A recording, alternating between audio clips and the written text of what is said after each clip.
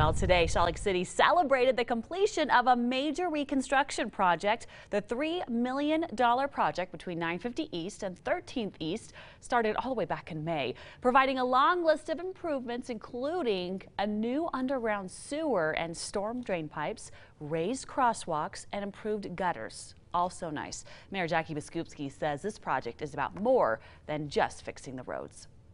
Central to the new 900 South is safety for all, improving access to business, integrating art, creating trail connections.